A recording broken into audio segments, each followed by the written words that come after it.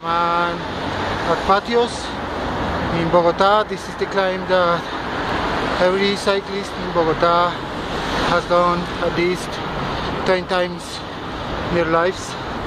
It's quite common to go up that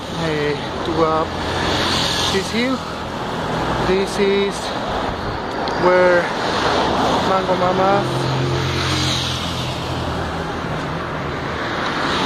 bike was stolen. I probably shouldn't be recording, but this is it. This is the bottom of the climb. I'm just putting 3 watts per kilo. I'm quite heavy these days.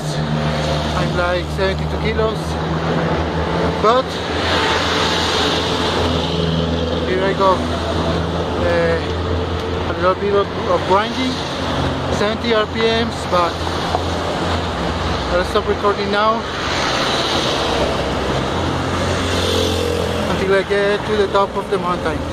Bye. Already, I just climbed patios. I don't know how much it took me. For me, it's like 34 minutes, my best time. But I don't know how much time I did this time. And the top, the king of the mountain, has like 16 minutes. It's a kid, a professional kid, Santiago Bermudez, who is also in YouTube. Yeah, 24 minutes, I think, I hope.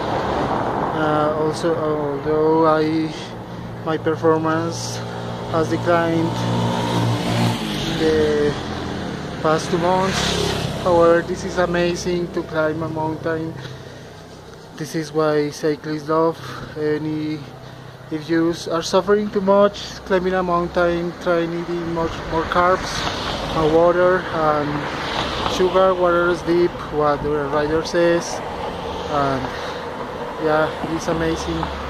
I hope if you come to Bogota, climb this mountain, bring your bike and climb this mountain. And also some tips to avoid